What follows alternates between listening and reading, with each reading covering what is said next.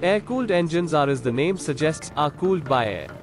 They do not have a radiator or water pump or cooling fan. So, air-cooled engines tend to heat up more than liquid-cooled engines. Your Royal Enfield engine is a large 350cc and above air-cooled engine, so this heating up will be felt more than on other smaller cc and liquid-cooled motorcycles. When at a traffic light, it can get uncomfortable and your motorcycle will radiate a lot of heat onto your legs and also up towards the body. Typically, as you leave traffic and resume riding, the air circulation improves and your motorcycle will cool down again.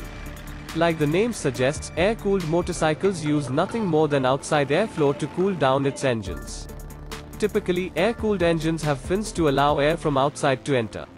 As you ride and pick up speed, airflow increases and enters your air-cooled engines through the fins to cool it down. However, if you are idling for a long time, there is no airflow, which means your engine is not being cooled at all. And as a consequence, the engine temperature rises up. Heating up also happens when the weather is extremely hot, especially in summertime. To minimize heating up, avoid idling the engine for extended duration of time and avoid revving the engine needlessly when in neutral. Royal Enfield has more than 100 years of experience with big air-cooled engines. So, do not worry if your engine is radiating more heat than you think is normal. And, feel free to reach out to the workshop if you still have any concerns or doubts. Happy and safe motorcycling.